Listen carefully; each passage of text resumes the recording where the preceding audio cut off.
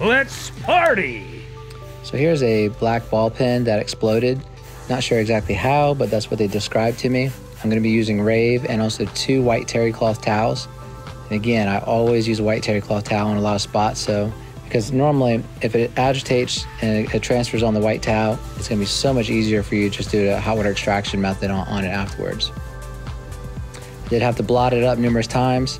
We did have to extract it a couple more times. So honestly, this whole spot probably took us close to about maybe 5-10 minutes or so to actually get out fully, but we also charged them $30 to get it out.